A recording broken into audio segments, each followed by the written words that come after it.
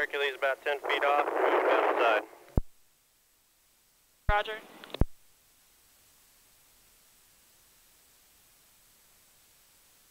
Okay, Hercules is past the stern. Roger.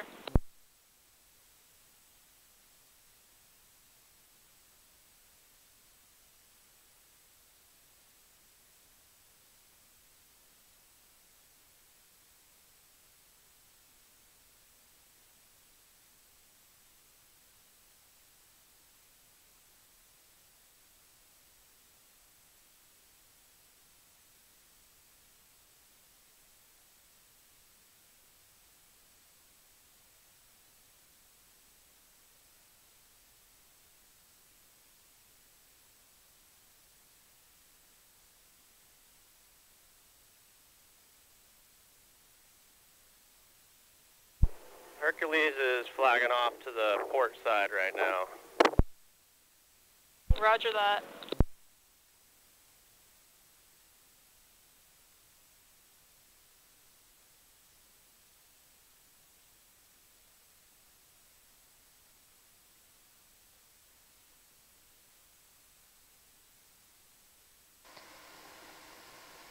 Pilots, are you ready to turn on Atalanta?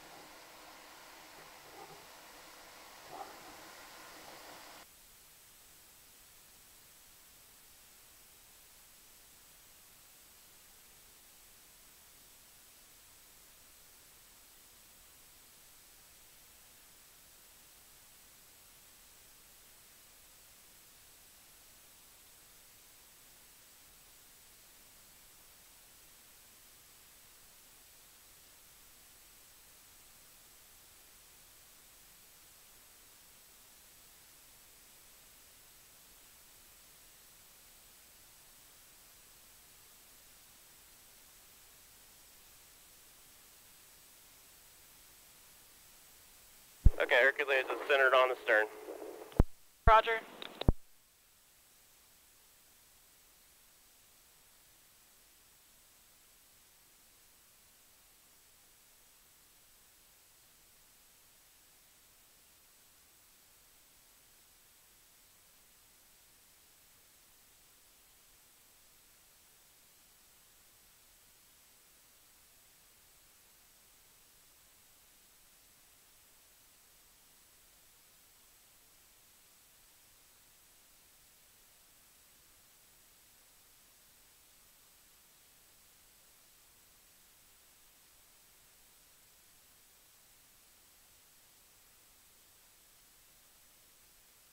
Atalanta's in the water.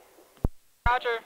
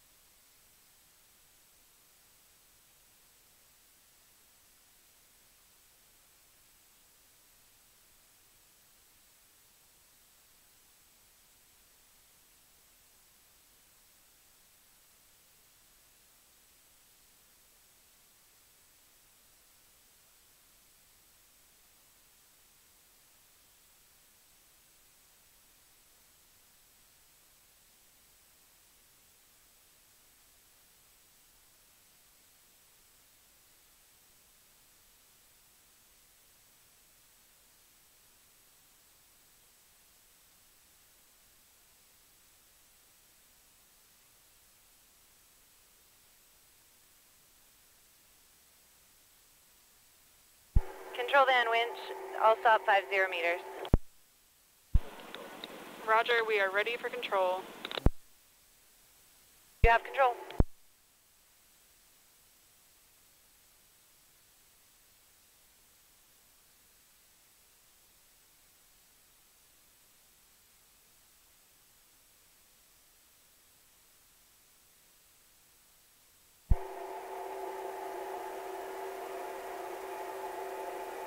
Winch copies, you have control. Roger.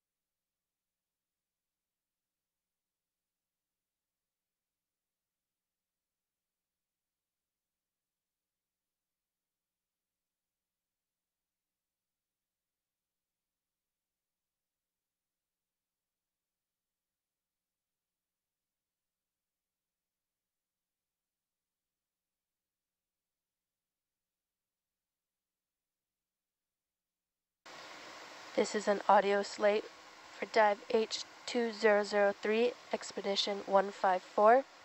UTC time is 10:49:25.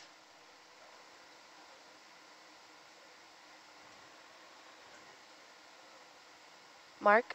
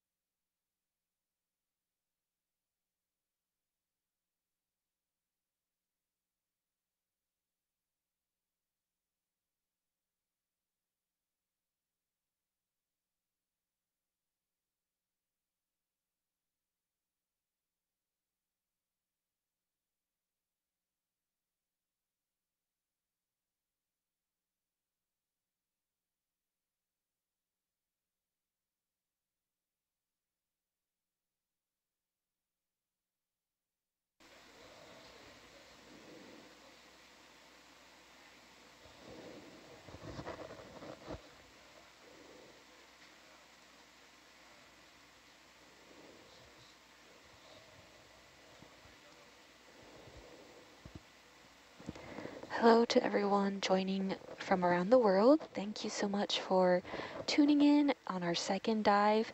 We are still launching or descending the ROVs and doing some operational things, but we'll be back with more audio in a minute.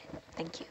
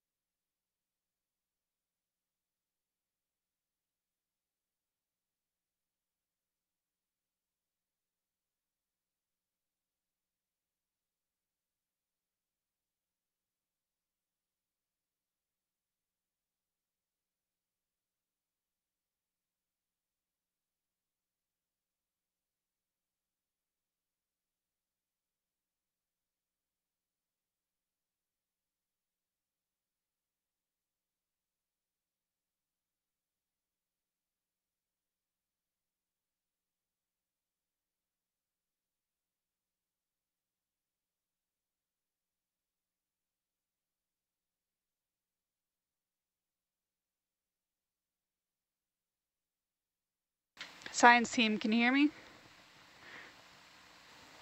Yep. Yep. Roger. It's Hans.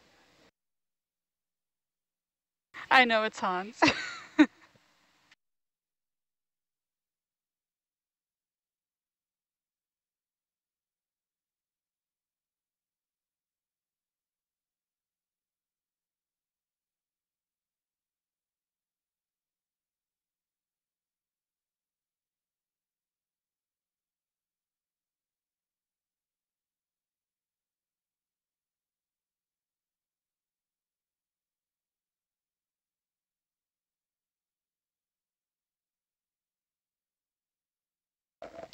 Hey, Elsa, do you want me to show you a little bit about data logging over here?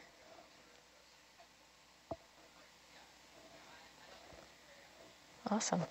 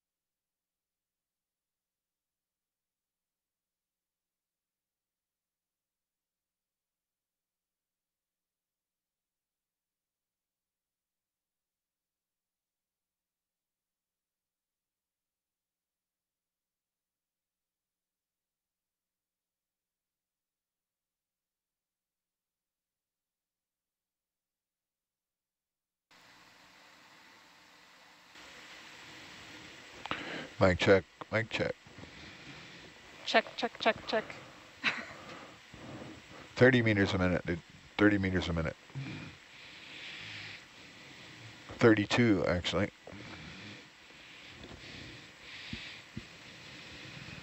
If you have to hold your hand on it, you have to hold your hand on it. That, as you can see right here, is highly illegal. So, yeah, I would advise you to at least keep a hand on it. You don't have to actually hold the winch, but yeah, you have to maintain speed.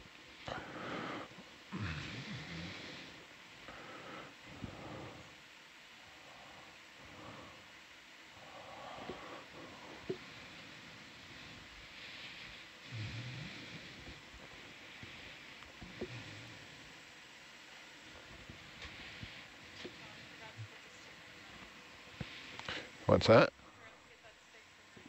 It's right there. He doesn't let it go far. Oh my God, hip.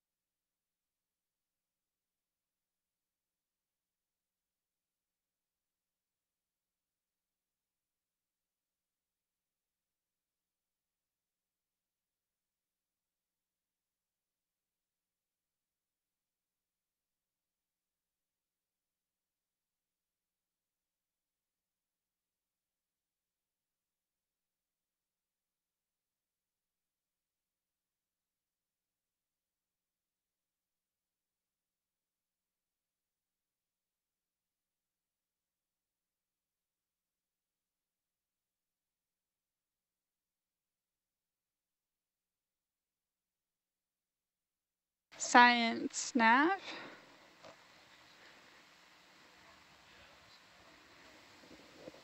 Nav?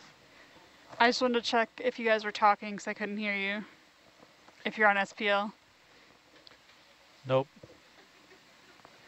No SPL chatter yet. I have Rennie's stick to point things out. Stick, Roger.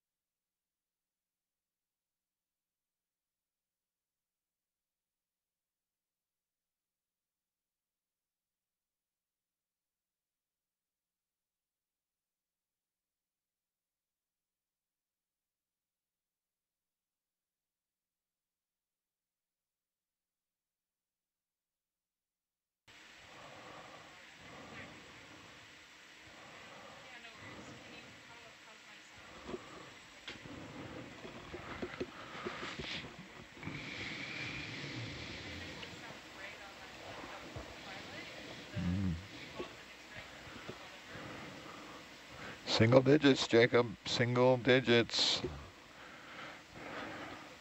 20 meters. Well, I'm winning the race. You want me to get some more tape to put on that stick? Here, look, let me show you something. So you got it way on the edge over here. That's wonky. If you put it here.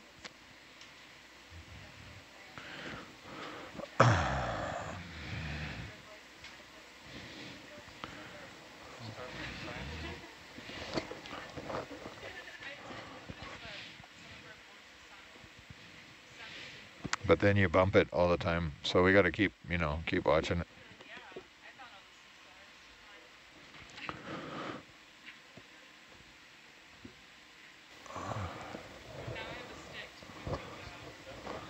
I'm going to take it away and break it. Oh, okay. That would be bad luck. The stick has some serious history. Yeah. Let me see the. All right. No. If the ROVs are kind of descending at a steady pace now, and everything is operationally going well, I was thinking we could go ahead and introduce our watch and just saying hello to everyone who's tuning in from the US, Australia, Germany, Portugal, Philippines, Egypt. Thank you so much for joining us on the second dive of this expedition into Papahanaumokuakea Marine National Monument. I'll stop one more time. This is the 12 midnight to 4 a.m. watch, and we're really excited to be exploring with you today. So we'll go ahead and introduce our team for this watch. I'll go ahead and say hello. My name is Kara. I'm the Science Communication Fellow. So I'm here to kind of bring out some of the stories about exploration and help explain what kind of science is going on. And I grew up in New York, but I currently live in Guam. So as I pass it around to everyone, please feel free to share what your role is, as well as where you came from before you were on the Nautilus. All right, I'll pass it to my colleague on the left. Elsie, can you introduce yourself? Yeah, thanks, Kara. Hello, everyone. My name is Elsie, and I'm from a little island in the Western Pacific called Palau. So in Palau, we say Ali for hello. So Ali, everybody, Ali. and good morning. Good morning. We're here on the Dead Man's Watch, 12 to 4. And feeling a lot of energy as we're descending. And I'm here on this watch as a supporting scientist. So I'm here to support any of my colleagues in the roles that they do, which includes science communication, data observation, and IDs. So very excited to be here. So yeah, I think I'll pass it off to our watch lead, Hans. Hello, everyone, and thank you for listening in. My name is Hans van Tilburg. I'm with NOAA's Office of National Marine Sanctuaries, and I am a marine archaeologist, and I am here on the mission to support potential archaeological objectives a little later on. This dive, of course, is going to be geologic and biologic in nature. My role is to support the science team as watch lead. I live in Honolulu, Hawaii, and this is the first extended mission I've had on Nautilus, and it's a wonderful learning experience, I must say. The ROV's at 913 meters right now, and we're descending to start this dive, I think, at 2,000 meters. 2,181 meters will be our drop point where we begin to go up this seamount, the Loudon seamount. And I'll pass it on to our science lead, Upashana. Hello, I'm Upashana. I'm the biologist in the team, and good morning and welcome everybody to the second dive of this expedition. And I'm a deep sea biologist studying the evolution of a group of deep sea corals.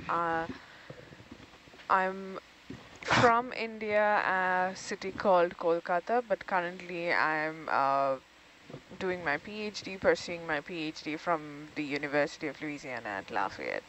And I'm hopefully will have a very exciting dive, just like the first one. And with this, I'll pass on to Taylor. Hello, my name is Taylor Ann. I am the science manager and the data logger on this watch. I reside in California, Los Angeles, but I originally come from Chicago, Illinois. I have been with OET since 2019. I started as an ocean science intern, and I've been coming out every year since.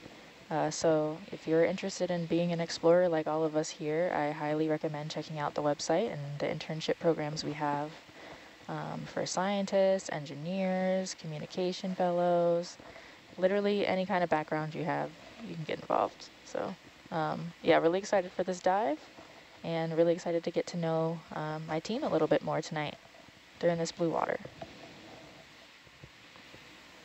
Awesome. Thank you guys so much for sharing. We'll go ahead to the front row if anyone is ready for that. Can I pass it to our video engineer? Yes, of course. Hi, everyone. My name is Jaina Galvez. I am originally from Hilo, Hawaii. I now reside in Seattle, Washington. Yes, I'm here as a video engineer intern, learning how to use all these systems and cameras. I'm very excited to be here with everybody. Yeah, this is my first expedition with the Nautilus. Very excited to be here. When I'm not here, back in Seattle, I'm a filmmaker. So yeah, very excited to be a part of this. Very honored to have gotten this internship and be here with y'all. And I will pass it over to Jacob. Hello, my kako. My name is Jacob Westling. I am from Eva Beach on Oahu, but I currently reside in Hilo, Hawaii, on the island, the Big Island. Yeah, I'm a ROV engineering intern. I work for the multi-scale environmental graphical analysis lab, or the Mega Lab in Hilo, where we use photogrammetry to try and characterize corals and just look at coral health. And super stoked to be here. Papa Hanamoku Akea. So I will pass it on to our ROV Hercules pilot, Dan. ROV operator, sitting in the Hercules chair. My name's Dan. I hail from somewhere near the end of the pavement in Oregon. Originally born and raised in San Diego. Spent a bit of time in Northern California. Got off the boat once in Newport, Oregon. Fell in love with the place and basically moved up there. I've been working with OET since 2018. Passing it along? Passing it along to Mia. Alrighty, my name's Mia. I'm serving in the navigator position. I also am the Sea Star spotter now. Right. But non-officially. I hail from, it's official now. It's official. It's official. I have a stick now so I can point at it. I'm from the DC area, but originally I grew up in Ohio, in rural Ohio, Carroll County. It's close to the West Virginia border. And I moved around the state a bit, went to Miami University for undergrad, Ohio University for grad school. And this is my second trip with Nautilus. I was on 2 cruises ago. That was a mapping transit from British Columbia, Canada to Honolulu as we got ready for the ROV dives in the Hawaii area. And I feel super honored to be here, especially in this very sacred place. And not many people get to come out here, and it's really great. And just so everyone knows, I don't have a deep sea background or oceanography background. I have done geospatial stuff for the past 15 years. So, you know, if you're into geography and this is something you want to do, don't feel intimidated. You can, you know, learn and find a way to get on here, even if you don't have an ocean background. Very cool. Thanks so much for sharing. As someone who does not have a geospatial background, what does that mean? Like, what kind of things do you learn in university when you're studying geography?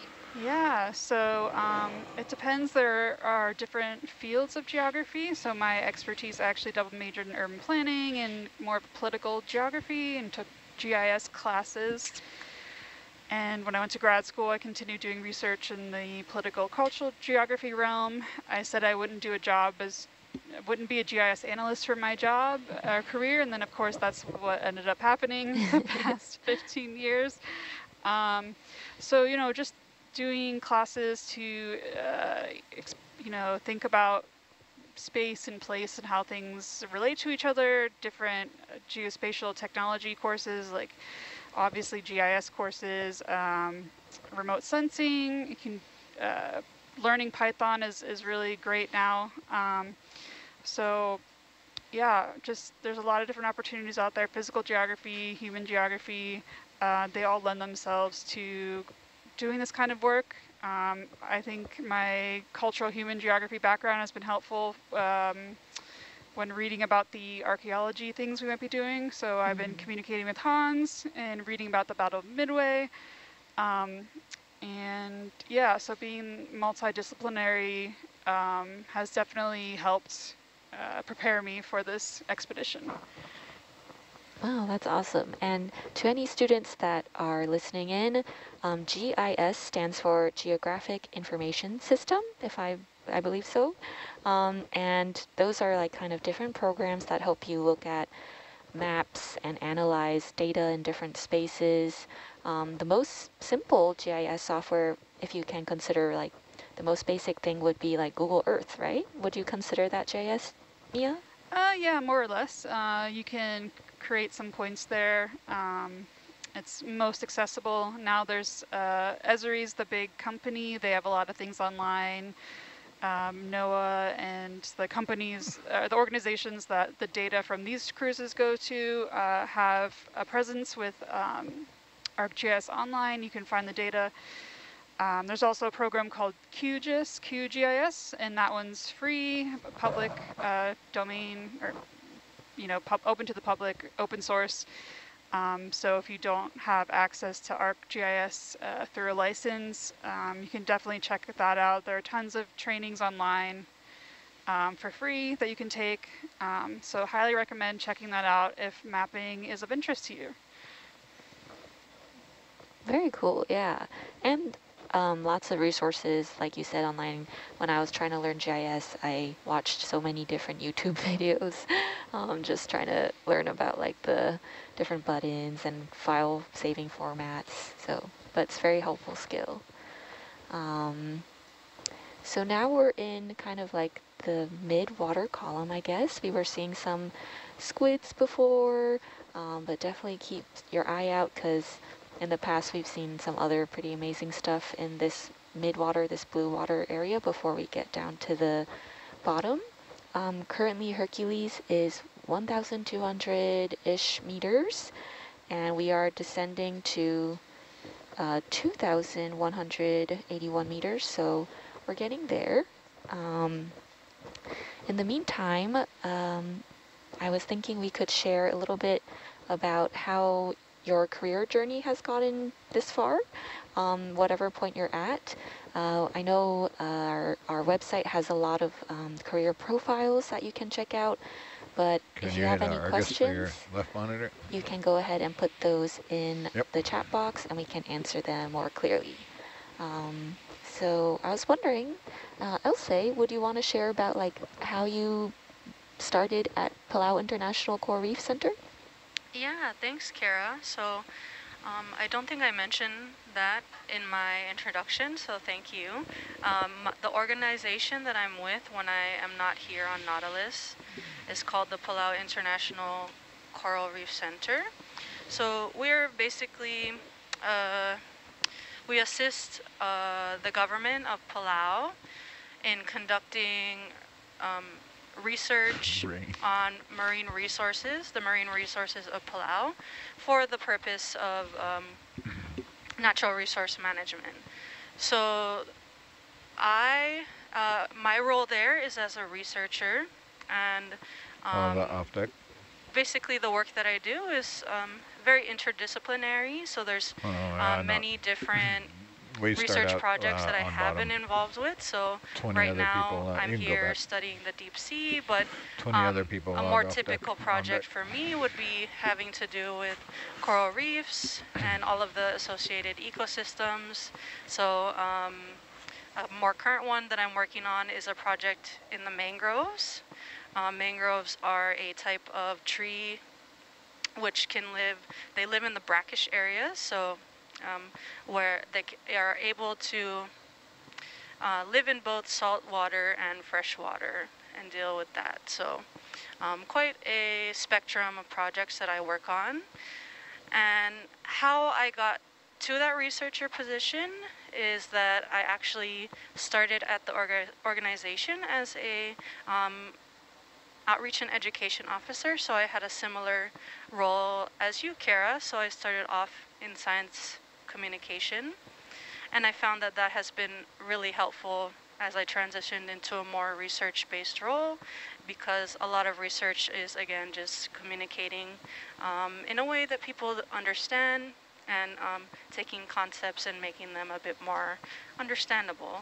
So had a bit of a unconventional way to get to research, and I'm still learning a lot, but that's how I got to where I am now.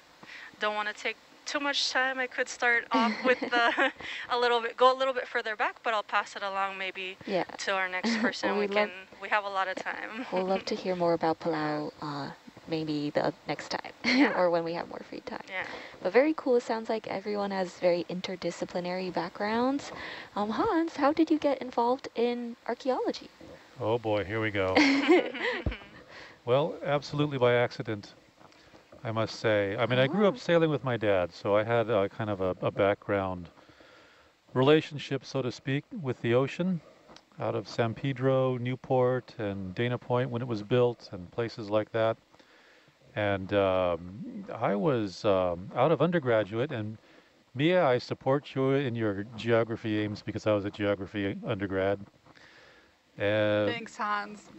Following which, I was a carpenter for 12 years in the Bay Area. And I enjoyed that. That was great work.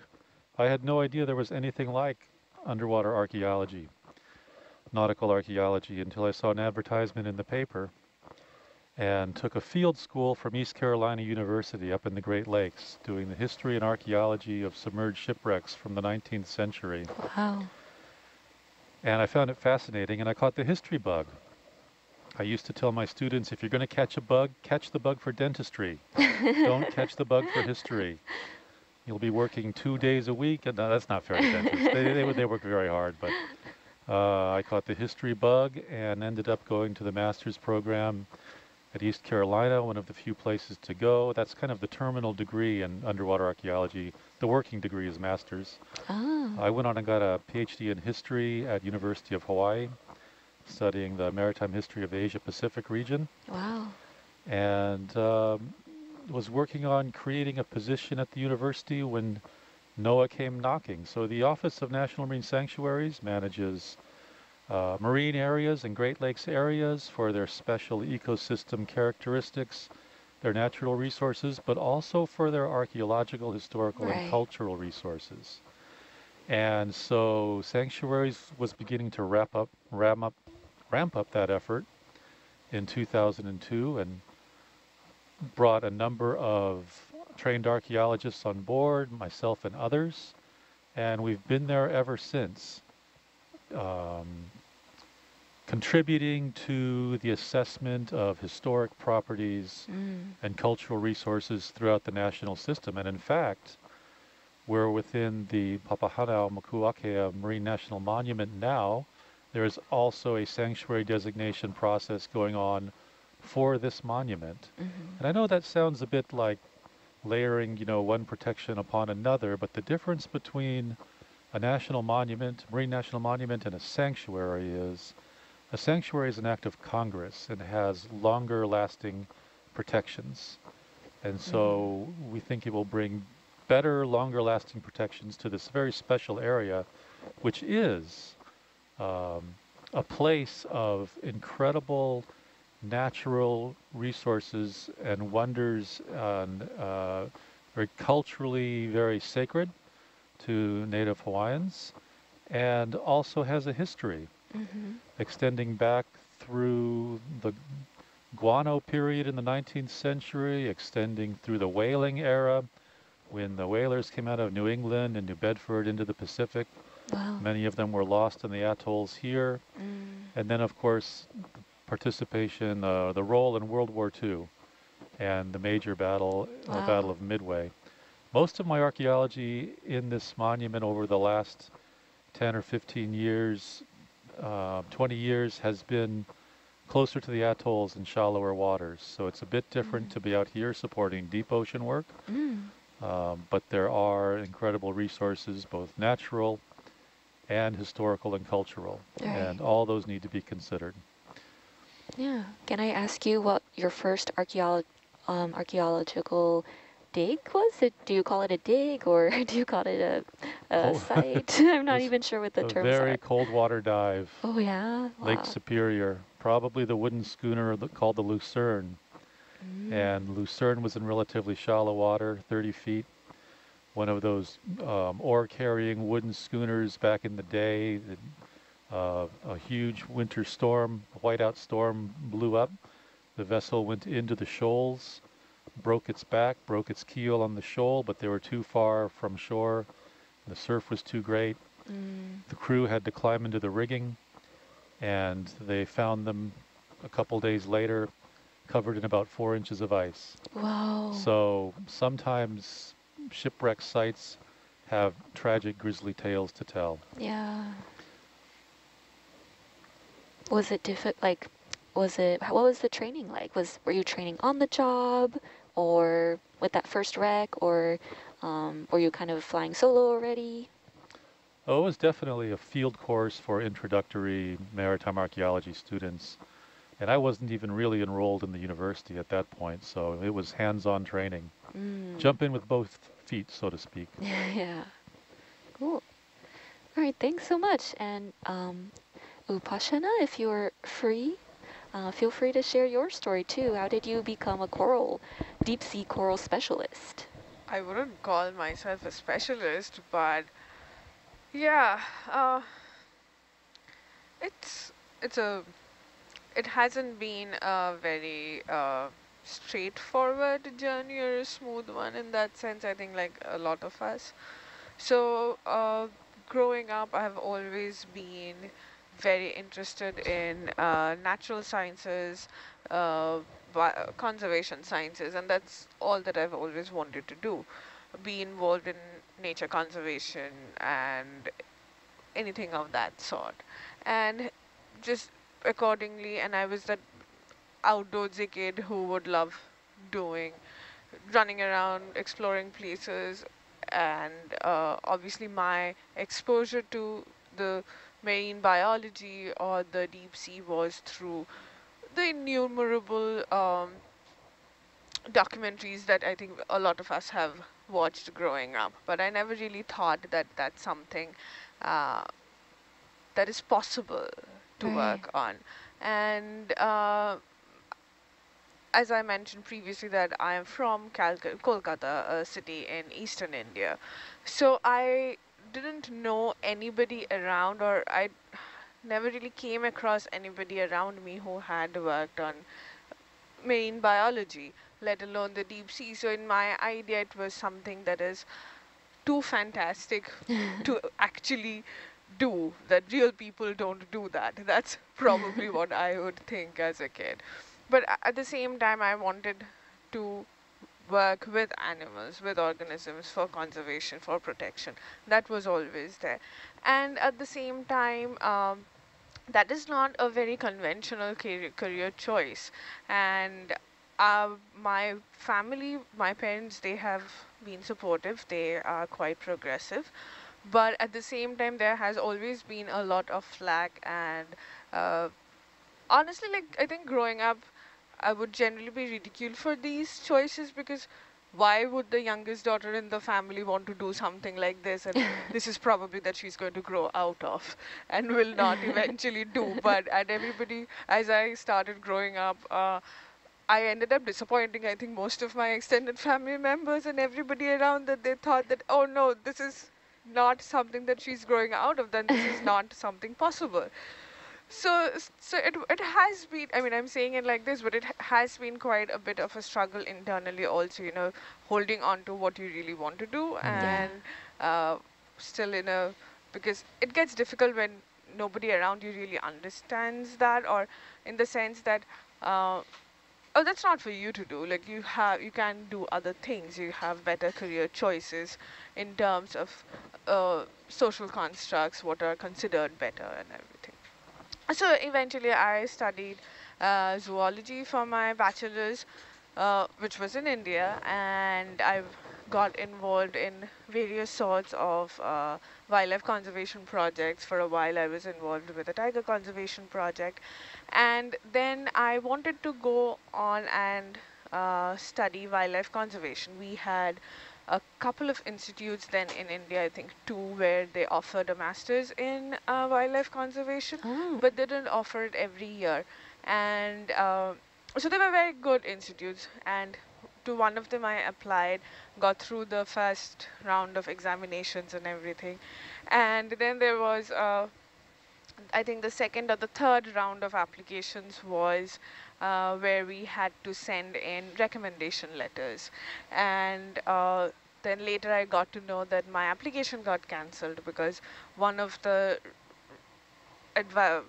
faculty in my college who was supposed to send the recommendation letter didn't send it in the correct format. Oh no. So I was like, okay, that was devastating because that is exactly what I wanted to do, and I didn't really think anything else. And there weren't any other places then to do or to study wildlife conservation as such. And most of the zoology master's courses were more heavy on microbiology, biochemistry, and I'm not a biologist who enjoys working on any of those fields. I'm going to be very honest. Yes. So that, and then again, by chance, I got to know that the university where I had done my undergrads, it's a good university, it's the University of Calcutta, and I didn't want to do their zoology masters. They had a marine science program, which I didn't know. And then I was like, okay, fine, I'll go ahead and apply for it. And at that time, I was so demoralized that I was like, I'm not going to get into that. But I did. And then I ended up doing the master's there. And my dissertation project was on phytoplanktons and zooplanktons. And that was... And now you're like, never we again. You say phytoplankton. No more phytoplanktons for you, eh? Yeah, I mean, I enjoyed the project. It was a good project. And I used to work in the mangroves because Calcutta is very close to I think it is the largest mangrove in the world, the Sundarban mangrove system. And I enjoy working there. And I have also worked there after that, and sometime I really want to go back and continue working in that habitat. But cool. Yes, and then I was like, no, I was interested in the deep sea. I did not know that even then that I can actually do it. And then I wanted to pursue more, get into my PhD in grad school, but there weren't much options in India. I looked, there were a few labs that worked on shallow water corals, but they were either full, not taking grad students then, or funding situation, something or the other. And also from when I was quite young, I would say high school or maybe younger, I've been actively involved in animal rescue and rehabilitation. So there was a lot related to that I have been doing since then. And so that was a priority that, okay, I can't just leave the country without that. I mean, that's a big responsibility. So I needed some time to take care of that. And then I started applying outside. And my advisor, Dr. Franz, everybody in the deep sea community knows that he is a very renowned deep sea biologist, an octocoral specialist. And I had come across his work. I was aware of his work. And I was like, oh, this person is never going to take me in his lab. But I still emailed him. Yeah. And I think he did not respond for like a couple of months. And I assumed that, yes, that's obvious. Why would he respond to my email? And then I was at a conference and I suddenly get this email from him that I'm so sorry. For some reason, I lost your email. It went into the spam folder or something happened. So then he wanted to meet. So we met over Skype for a couple of times, so a couple of rounds of interviews, applied for the university and got through. And then I ended up here, started working on this, and I come from an ecology background. I did not have any phylogenetic background, working in phylogenetics or evolution. And I told him this, and at that point, I had a dog, which he was a rescue. I rescued him when he was 6-7 years old. He had a broken vertebral column, so he was paralyzed. So I told him in the first interview that, I mean, that was another reason why I didn't want to move outside of India. But then when I thought that, okay, I will, initially the plan was I'll bring him with him, but he was already quite old, almost 12, 13 years. And I told him, I remember that I need to find somebody who can take care of him when I'm gone. Like, he'll be at home with my parents, but somebody to come and be like a caretaker for him. And if I can't, then I'm not coming. He's like, yeah, I understand that. So I think that was also a big reassurance that, okay, this is a person that I can work with, that we kind of operate on the same bandwidth. And I ended up here, and it has been a great experience in that lab. I have learned a lot in the last 5.5 years, and still learning. It's an ongoing process, and I hope to continue in the field of deep sea. And at the same time, I want to move back to India at some point and continue research there, because I feel that there's a lot that can be done and that needs to be done. And we have a very long coastline, and the Indian Ocean is highly understudied. And that's another process, I have to figure out how to do that, how to facilitate that, because there's hardly any infrastructure for deep sea studies there. So sometimes I wonder that maybe I'll not be able to continue in this field eventually, and maybe we'll have to move to shallower ecosystem, which is fine. I enjoy that also. But I hope that somehow happens, and I don't know. There's a lot that still needs to be figured out. But yeah, that's been more still a lot of possibilities. Yeah. Except for the phytoplankton. That is not a possibility. Yeah, it has to be something you can hold in your hand. Yes, planktons, no, but everything. Plankton people will come running out. Well, maybe you'll be leading the way in non-plankton research. And you manifested your rock pen yesterday, so you know you're a powerful manifester. Don't doubt yourself. Yeah. Thank you so much for sharing that journey. You. Like, well, your family must be proud of you. Yes. I'm sure they are. I hope so. I don't know. I think we are not a family of people who are very expressive, so I don't know. A typical Indian family, probably. So I think another moral from your story or takeaway for any, especially students listening, is make sure if you don't hear a response from professor or someone who you're trying to contact, follow up, right? And don't take it personally. You know, they might be busy. Yeah, absolutely. And just keep trying to reach out. So that was really great that was how you made that connection. Yes. Yeah.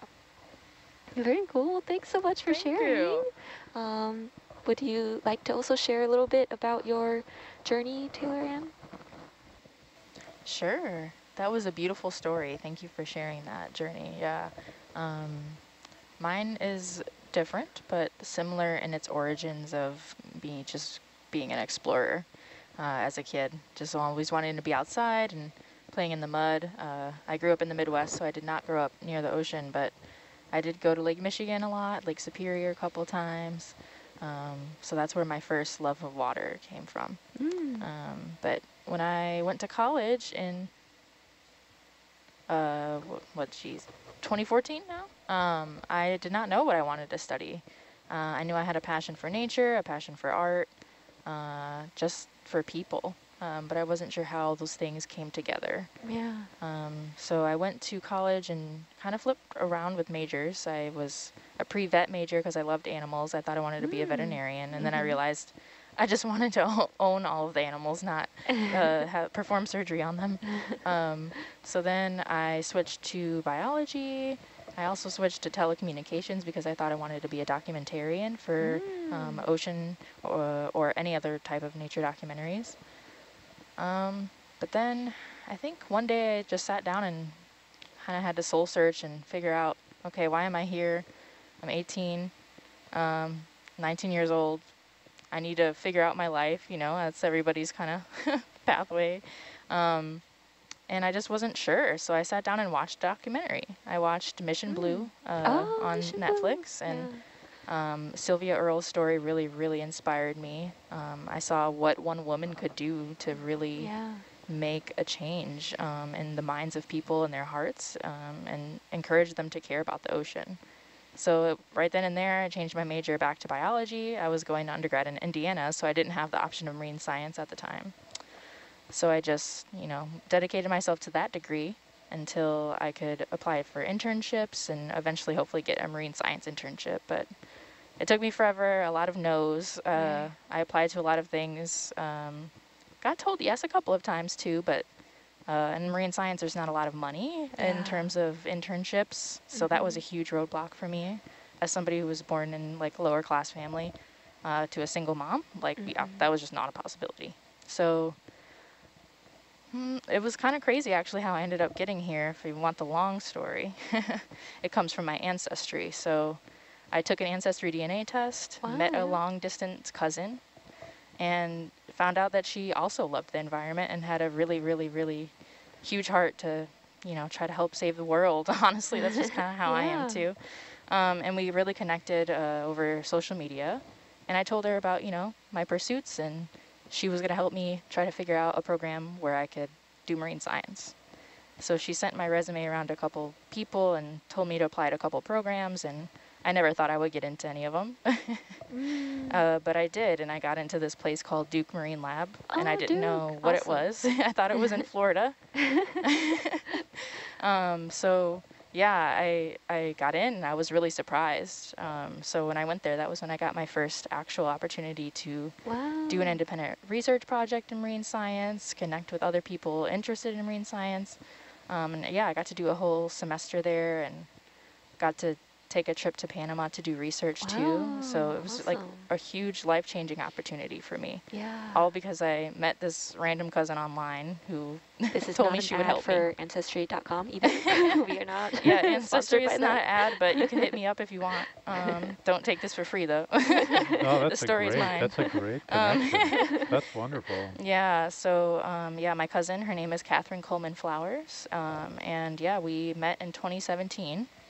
And yeah, my relationship to her really opened that door for me, which was really cool. So yeah, my time at Duke, I got to do a project, and I took this really cool class called Invertebrate Zoology. And I was like super geeked to finally get my hands on marine creatures and microscope and the whole world that I had been dreaming of, you know? And the professor I had for that class was super, super awesome. She was really, really kind to me, let me ask her all these questions and come in the lab on the weekends and use microscopes and look at organisms. And yeah, I didn't really know who she was, but she was really nice to me, and she started to show us this deep sea collection she had. And I was like, what? You went there? You went to the deep sea? How? Like, and she told me about like who she was, and she piloted the Alvin submarine, and she was the first woman to ever do that. Her name is Dr. Cindy Lee Vandover. And yeah, so her and I just started talking about the deep sea. She let me ask her all these questions, and she told me about all these different programs, and the Nautilus OET being one of them. Yeah, and I was just like so impressed and just shocked that these things even existed. And that they paid you to do it. So that made a huge difference for me. Like, that was an internship that, you know, I applied for and I did not think I was going to get. I was so nervous during the interview. I didn't have the marine background. Even though I had a biology background and I had a little experience at Duke, I wasn't sure. I knew that this was a really big deal. So, yeah, just kind of had my fingers crossed, but didn't really think I'd get it. That's awesome. Now you've been with Nautilus for like so many years now. And then came in 2019, and I've been here ever since. That's pretty exciting. We're passing 2,000 meters, so we're going to be coming up on the bottom pretty soon. in another 180 meters, folks. Yeah, we have about 5 minutes left, so 5 minutes till bottom. 5 or 6 minutes. Awesome. And it sounds like just to recap from both of your stories, Upashana and Taylor Ann, sounds like you applied to something and you're like, I'm not going to get it. Yeah, but, I was thinking that. But then you got it, so. Yeah. But I think that yeah, I was gonna add that trait just stays on. I think I'm still the same. Like Yeah, I'm I still feel like, that way all the time. And yeah. Still worth a try, though. If you're listening and you're thinking of applying for something, like just definitely. yeah, try it Yeah, out. lead And with the your heart last- for sure. So Absolutely. in 5 minutes, I'm going to be pretty busy dealing with stuff as we hit the bottom, but I just wanted to say quickly that I applied to the National Geographic Geography internship. It's one of the few paid internships. When I was an undergrad, I didn't get it. I reached out. I saw that one of the people was a Miami graduate. I reached out and I ended up getting it when I was in the summer between my first and second years of grad school. And Awesome. yeah, so it ended up working out great. I got to interview Sylvia Earle there during the summer, and I had no idea who she was because I wasn't an ocean person. So yeah, sorry. But yeah. Did I just hear that correctly? You did.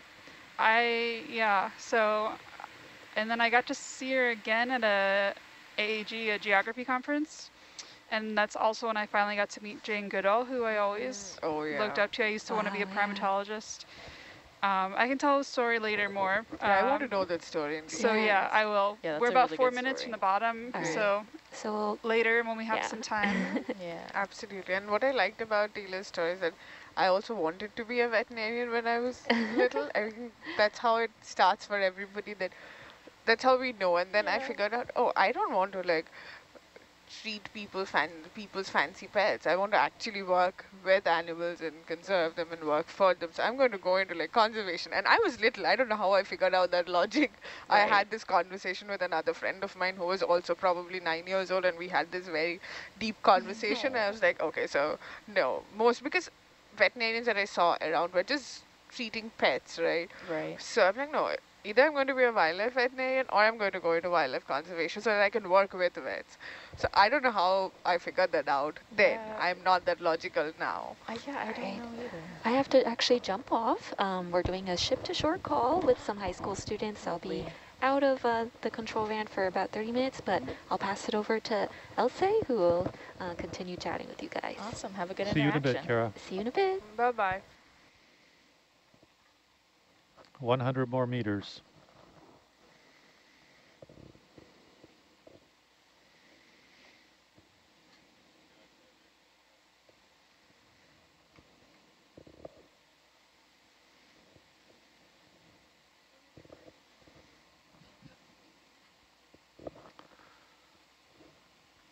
We have folks listening in from different countries, Elsie? Yes, so right now... That's always exciting. Yeah, so as you know, Nautilus is a 24-hour operation, so on all of our watches we have the opportunity to really reach people from all over the world. So we have people in the United States, Australia, and the United Kingdom, as well as in Europe, so the Netherlands, Italy, Germany, Norway, and then we actually have some Asia Pacific countries here as well. So I see Singapore, the Philippines, and also French Polynesia. So that's Tahiti is in French Polynesia, so Aroha to the Pacific Islanders out there. We are in the middle of the Pacific Ocean, again in Papahānaumokuākea National Marine National Monument. So this is a protected area in the oceans of Hawaii, and it's really a privilege for us to be here. Our voyage has been the result of a great partnership between OET and NOAA and the Papahānaumokuākea board, and we've just been really lucky to see what we've seen in the ocean here. And we are nearing ocean bottom.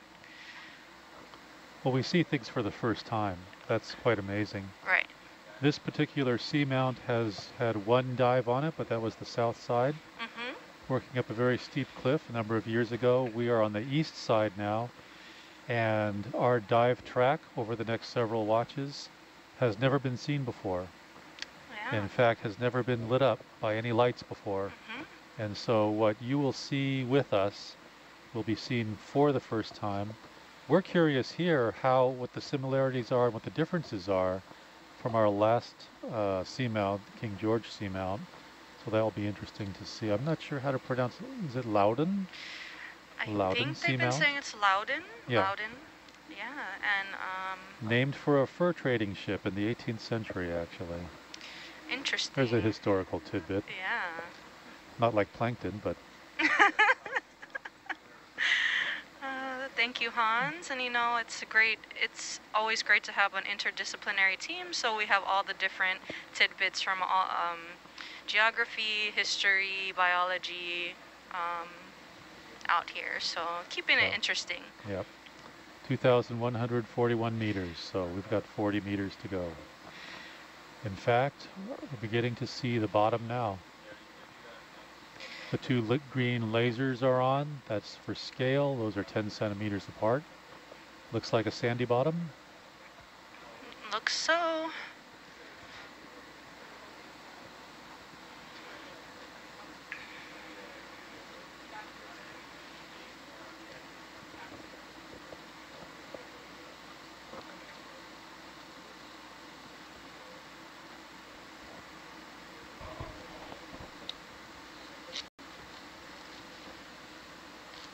Yes, the bottom is inside, and we can already see there's something there.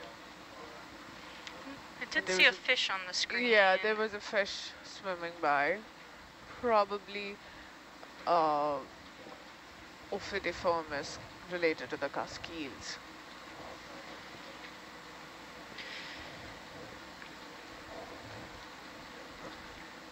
We're still a little high up off the bottom, so we're not seeing in detail yet. Alright. But this looks like a fairly steep climb up a slope, at least for our watch. Looking at how sedimented the seafloor looks, we can be hopeful to see a couple of sea cucumbers. Yep. One of the standing objectives for this dive is to, collect a rock sample somewhere at the beginning of the dive. And of course, we're not going to see one right around here in the sediment, but if we do find one that is suitable, then we may take that. That's a priority for the mission.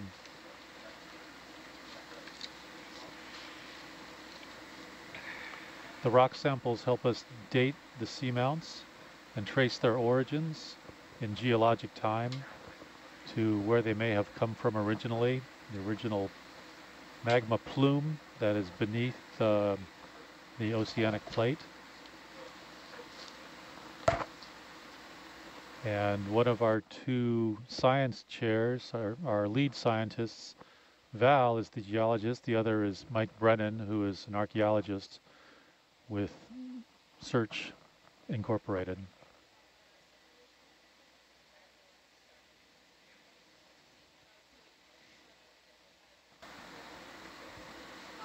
So Hans, I know we were talking about on our other dive, nodules, and I'm not sure if you'd be able to kind of give us an explanation, or I know that we're collecting geological, angular rocks, and then another type of sample we're looking for the geological study is nodules.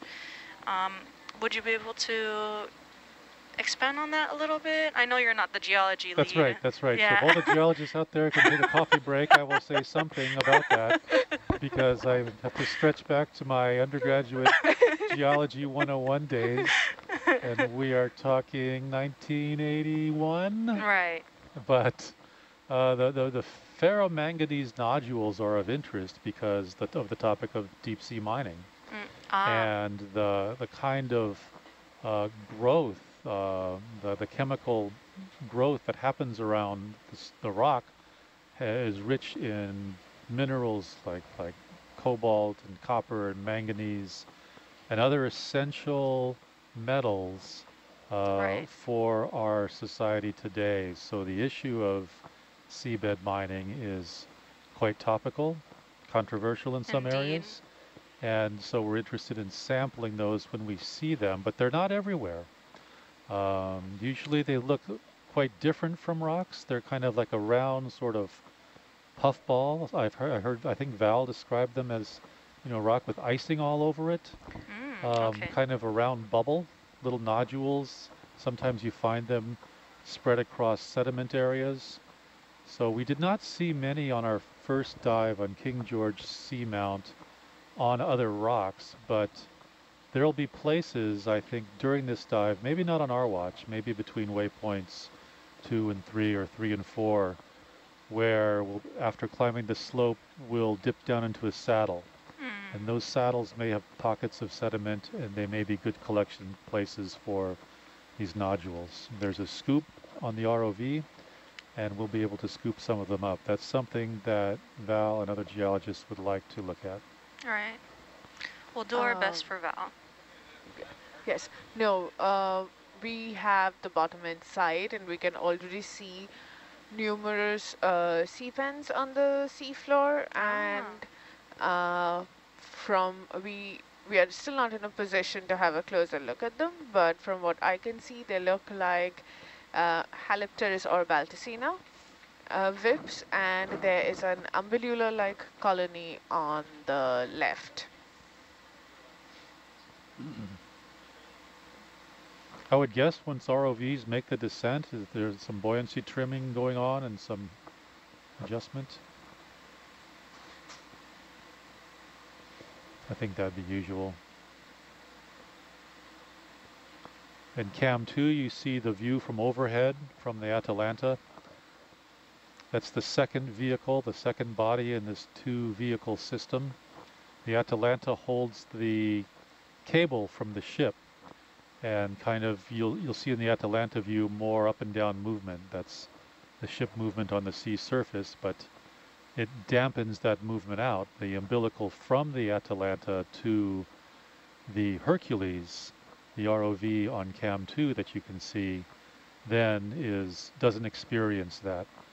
And the 30-foot or so tether from Atalanta to Hercules doesn't have all that weight of the heavy cable hanging those thousands of meters in the ocean. That means Hercules is freer to maneuver and hover and do what it needs to do. So it's an efficient and effective system. Quite a smart bit of engineering there.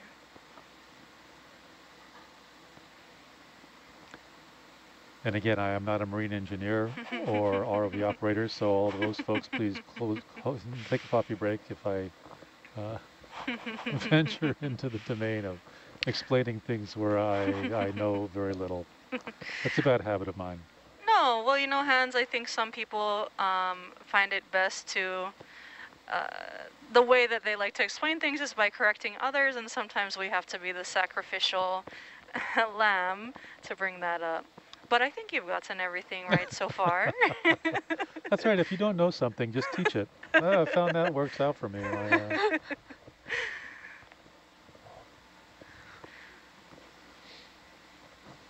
Oh, I see several kinds of sea pens. A sea pen party going on there, and we have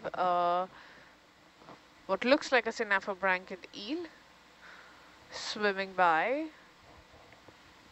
And then is that a coral in the background? Or yeah, I think that's a hard to tell. fan-like structure.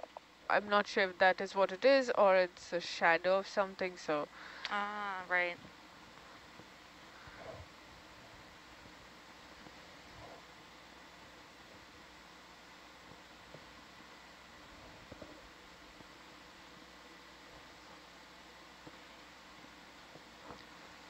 So sea pens would be closely related to what type of animal? They are corals. They are octocorals, yes. so all the bigger sea fans that we have been seeing. Right. So they are most closely related to those, but not to the Madrepora or the analopsimia that we have been seeing. Those are hexacorals. Right. Yes, so these definitely look like Balticina sea pen webs. I remember seeing footage from the Pacific before where they have come across huge fields of these sea pens, more densely populated more than what we're densely seeing on the populated, screen. yes. Yeah. Sorry, I sometimes stop mid-sentence to stare at things. I think I It is saw... quite a view. Yeah. And I think I saw something that could have been a sea cucumber, but we can have a look at those later. We will see it. Yes. I heard there was some debate on an earlier organism about whether it was a sea cucumber or a nudibranch. Yeah, I don't know if that was ever... I've not seen the image of that sea cucumber slash nudibranch. The one... The controversial. The controversial. Yeah, I also the have not seen transparent it. bunny? The transparent was a nudibranch. No, that was for was a sure. nudibranch. Yeah, Nudibranch, I believe it's yeah. another I saw a one. For purple sure, one. the transparent bunny is a nudibranch. Yes. You see, I'm learning things. Well, somebody's Oh living no, around so here. sorry, There's it some was either bioconservation a there. nudibranch or a plurobranch was also the... Oh. Yeah. I think Yeah. that is probably difficult to... Okay, and we have an understand arm. from video footage. I am. You got this. You know, Ed writes everything out sentence by sentence, so.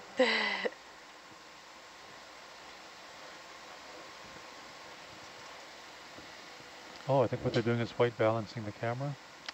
Let me know when I'm good to go. Interesting. Yeah, so on every dive, it's a delicate operation with a great team working together in tandem. So in the front row, we have our Atalanta pilot, our ROV pilot, and our navigator. Am I good to go? Oh. We also have our video engineer working together with them.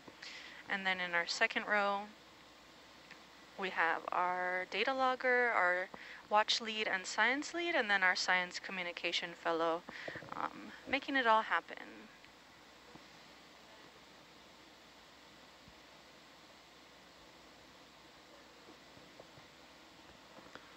I am impressed with the coordination it takes to orchestrate the movements of the ship on the surface, Atalanta, and cable tether management with the tether down to the Hercules. It's Yeah, and my apologies, quite I a- forgot to one very important member of the team, which is the ship captain. They are on the bridge. They're not in the control room with us, but they're on the bridge, and they are captaining the ship in coordination with the navigator, who then coordinates with the pilots to make sure it all moves together smoothly. manning the helm. Yes. Operating the thrusters, dynamic positioning thrusters. All right. For the ship to maintain position. Yes, so the nature of a ship is that when you stop, you're not really stopped. You have to constantly be changing position according to wind and waves. And also what's happening at the bottom as well, so. Very impressive. I could not do that, for sure.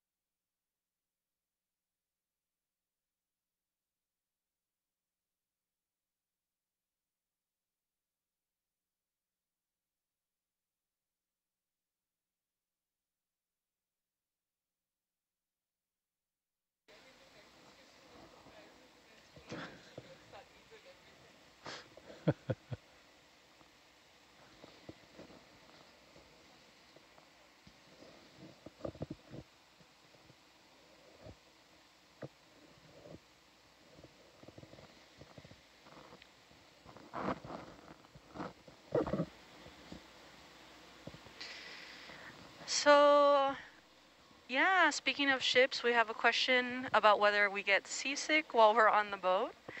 And the answer is yes, which it's very, very normal. It takes a bit of getting used to. And eventually you get used to it, but yes, with the help of medications Yeah, and I also think sleep. the first couple of days is a little rough for everybody, Indeed, depending on the weather Yes. and a lot of things, but then you get used to it. Yeah, you get your sea legs Exactly. after 2 or 3 Exactly. days. While you get your sea legs, And in fact, you get so used to that, by the time you get back to port and step on the dock, now you have to get your land legs back. Yeah. Because it'll feel very Yeah. strange to walk down a solid surface that's And which is not not moving. Mm-hmm. And you can Guaranteed. actually walk in a straight line. You don't want to walk. You don't have to walk zigzag to keep alive. Keep walking on a straight line. Yeah. I have experienced that after a day on a little boat, so I'm wondering how severe it will be when we get back to port after severe. this month-long We'll have journey. to carry you. And also I feel that when I go to sleep the first couple of nights after I return, it always feels like the bed's rocking a little bit. Yep. Everything's moving. Yep. Yeah, so we are lucky to be able to be out here in the ocean exploring, but yes, it does take getting used to. And then also coordination once you get the ROVs. Of course, all the deck work is having to be done with those conditions, and then the lab work as well. So while we were processing our samples from the last dive, there was a bit of moving around in the lab, but it got done. And we were able to process all of those samples successfully, and we're really grateful for everything we're going to learn from those. Yeah. Did the rocks get sliced, cut into? Yes, pretty cool. Again, not a geologist. You know, we always have to have that disclaimer. But yeah, Val and Hannah, our other geology student here on board, were able to slice the rocks. And I'm not quite sure what exactly they're looking at, but I know they slice them, some they crush. There's a lot of different processing. And of course, they take photos of the rocks as well. I'd like to take a look. That'd be great. Yeah. Yeah, you know, the Nautilus is outfitted fairly comfortably. I mean, the food is very good. The berths are comfortable, but it is life at sea. So quarters are small, and the vessel's under constant movement. We're fortunate to have fairly good weather right now, but you know that can change. Sea states can come up, wind can pick up, and there are signs all over the place, like by the small step-in shower. It says, please use caution, be careful, extreme caution in rough weather, taking a shower, because there's nothing in there to hold on to, and you will bounce around like a tennis ball in the dryer. Yes, quite a good way to describe it. Well, that's probably a better way. No, indeed, it is. And we do have a fitness center on board, and that has been quite a challenge working out while the ship is moving. I like how you keep calling it the fitness center. It's good. That's good. It's a nice room with weights and machines. Yes. So. But yeah, when the vessel's moving and you're on the elliptical or the rowing machine, it's not awkward. The safest also. It's quite different. I think that was a shrimp or it might have been a shrimp. Probably. Yeah. I also see a prototylum. On the seafloor? Yeah, that's another kind of a sea pan. The more stiff-looking one, more towards the bottom of the screen. Ah, I see it.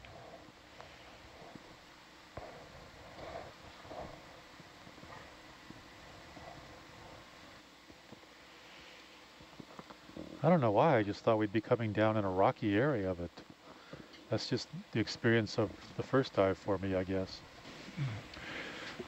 And this is also probably the bottom of the sea mount, so that's why it's heavily sedimented. Yeah. I have a really bad as idea. We start moving up. Yeah, that's why the last dive felt really special. Bad idea includes turning off all the lights. ended with just nothing On but Hercules. beautiful coral fields and gardens of different species. We were spoiled. We really were, yeah. Are you But now we're gonna see some recording new type of habitat. That'll be cool. Atalanta's video right now? Yeah. Back row, are you there? Yep, Yes. we're here. You're running the test for Atlanta. Can you make a note that that's what Hercules looks like from 22 meters altitude with no lights on? Roger. Roger. 20 meters. Let's just come down to make it 20. 20 meters Atalanta view, no Hercules lights. Yeah, and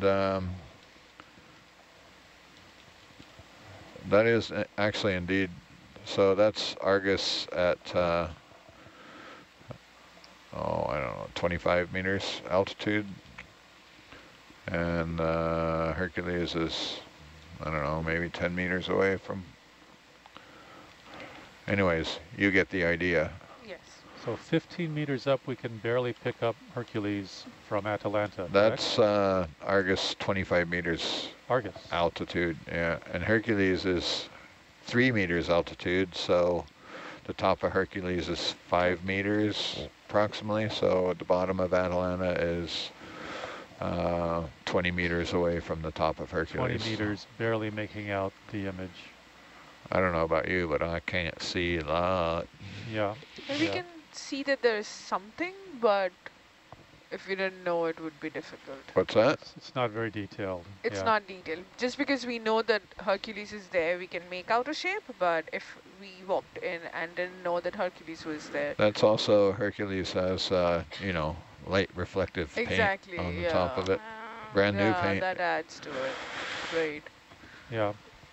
For folks watching, we're testing the video capacity, the capabilities for the upper vehicle. And 20 meters above, we're just not picking up much detail resolution. And the water column seemed fairly clear. The water here is exceptionally clear at the moment, I thought. And seabed, as you saw, surrounding was a,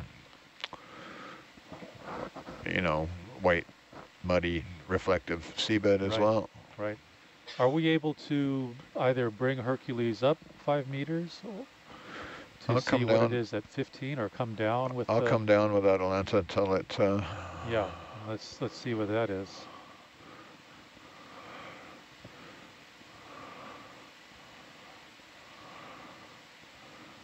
The tether's, you know, giving us a little. It's taken all the limelight.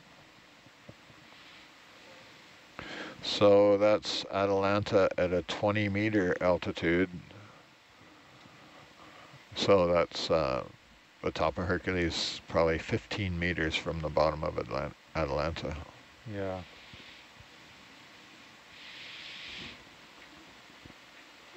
But we're heaving up and down 2 meters. The reason we're doing this for folks watching is we're just curious about the capacity for Atalanta to operate as a vehicle itself and record the bottom. So it's just a bit of a test.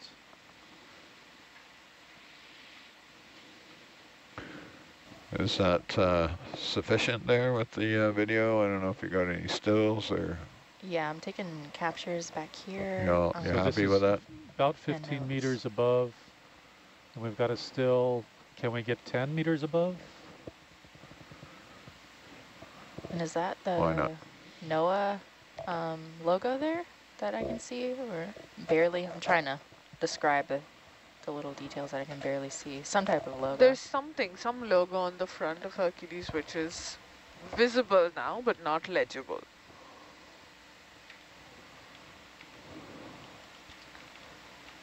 Again, like Dan mentioned, the reflective paint on Hercules makes Helps, it easier to spot it. That's getting close to 10 meters there. The shadow. My delta's showing 13. 13, but bobbing up and down.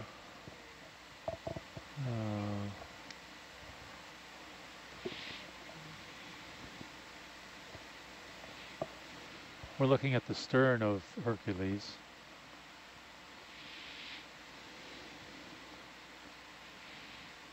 That's better. So that's about 10 meters above.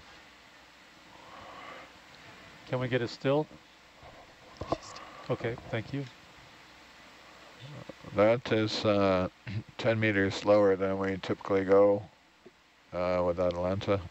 Gotcha. So it's bouncing there.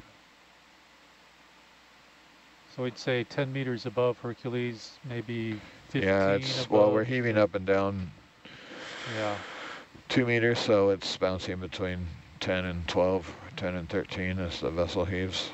Yeah.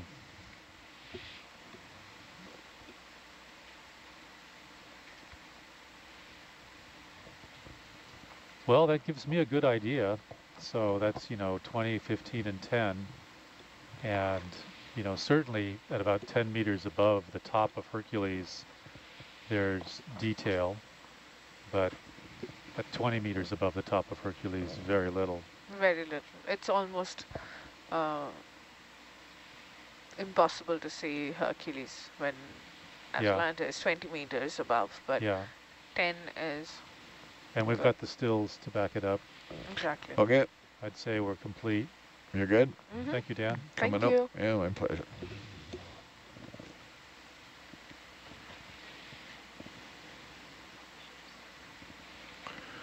All right. Boom. How much light changes everything. Figured it out, yeah. Fill your boots.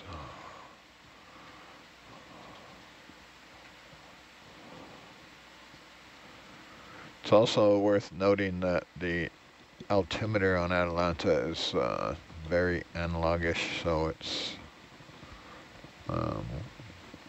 not like our sub-bottom profiler on Argus where we get a really good return. It's a single beam, and it's because Atalanta pitches when the vessel rolls, the number is all over the place. So it's Jaina, if you're talking, it's hard to get a reliable altitude. Yeah, sorry, can you repeat that one more time to me?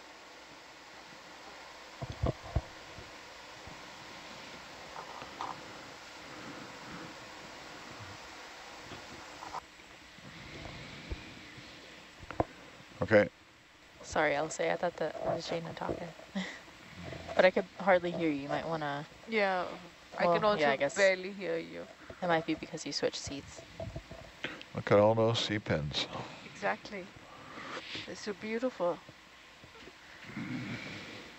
Okay, gauges are good, nav's good, video's pretty good.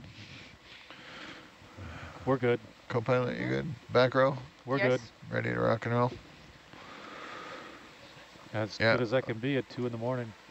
2:30 almost. It's almost 2:30 in the morning here. We don't even, it's hard to say what time it is. Yeah, you can track the line. Yeah. Crazy boring here. And I think the hardest part is deciding when to say good morning and good evening.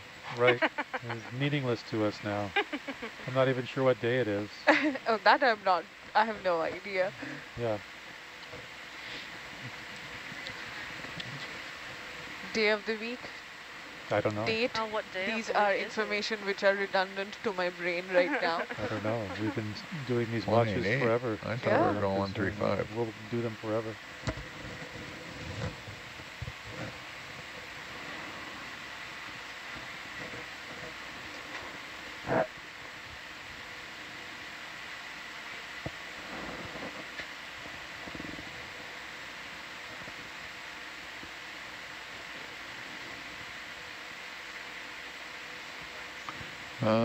Let's go for half a knot.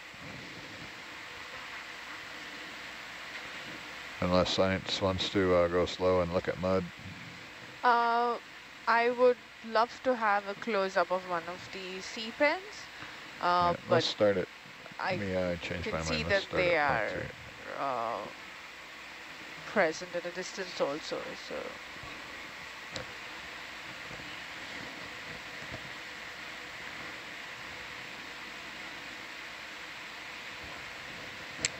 Dang, you're still down under the bus to the bridge like that. Oh.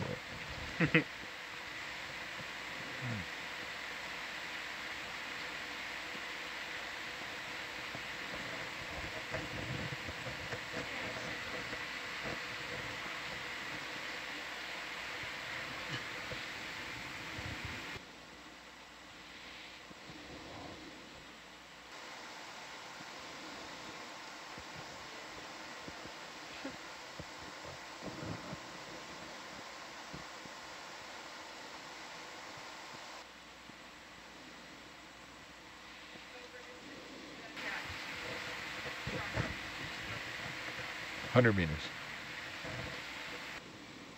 Make a number up. That's what I do.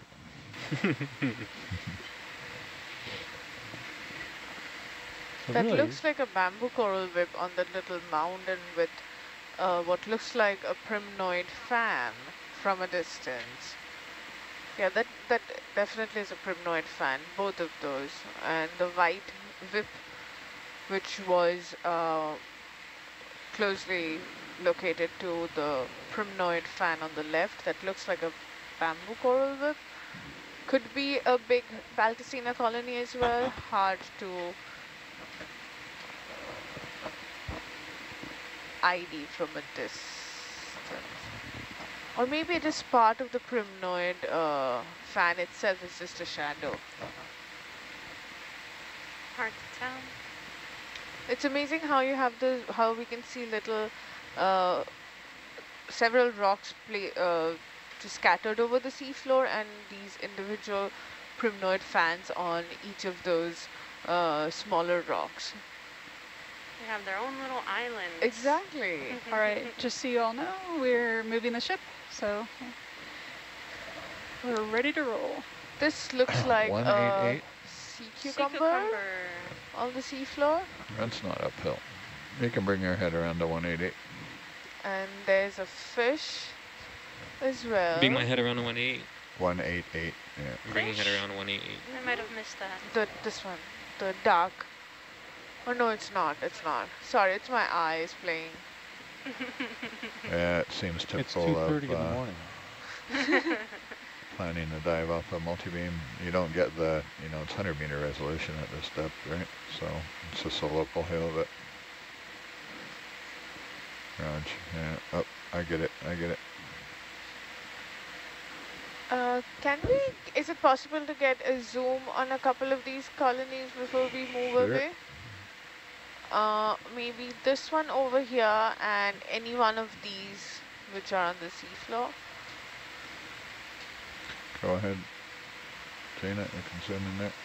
Zoom in. Oh, I think that is something, that is probably a fish on the seafloor. I'm not that wrong.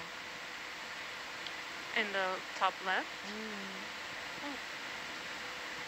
Okay, this is a primnoid. There looks like a